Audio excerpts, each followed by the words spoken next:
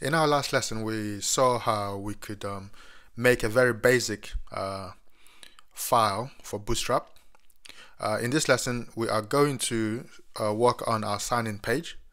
So far, we have a blank page.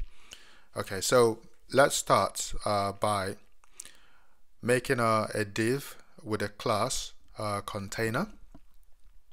And within that, I'm going to create our form. Okay, and then within the form, we are going to have a h1 which will read sign in. Okay, and at the end, return, we put a paragraph, and within the paragraph we have a label. Okay, and we call this email address. Okay, and then we will need to put our input type. Input type would be an email, and we give it a placeholder which would read email address. Okay, and we want this to be required at all times, and we want to focus our mouse on this field every time we visit the page.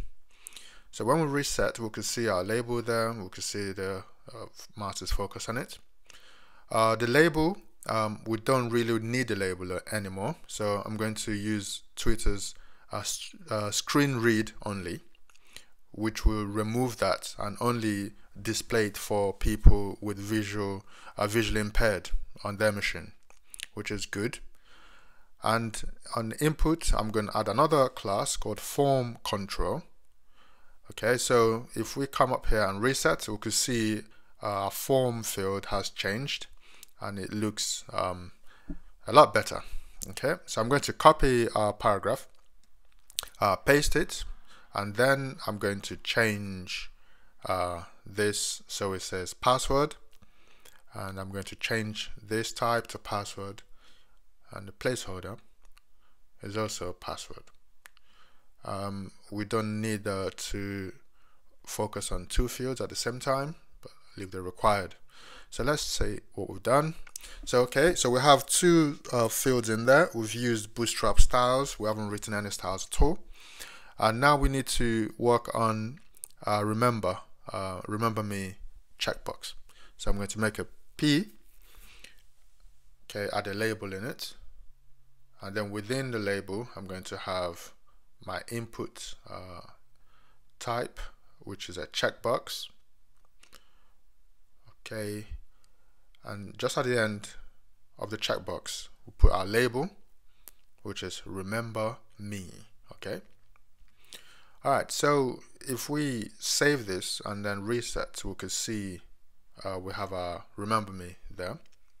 But if you notice, it's a bit botched up. So add checkbox here, and once we've added that, we can reset. You can see it looks a lot cleaner. So Bootstrap has come to the rescue.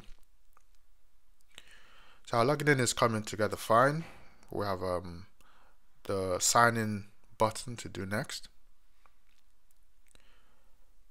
So if I put button, okay, and we want to give it a type submit, and we want to give it a value which is sign in. So let's see what this looks like.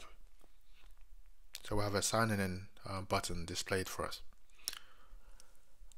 So using Bootstrap, we could add some class to it, button btn, and we could reset.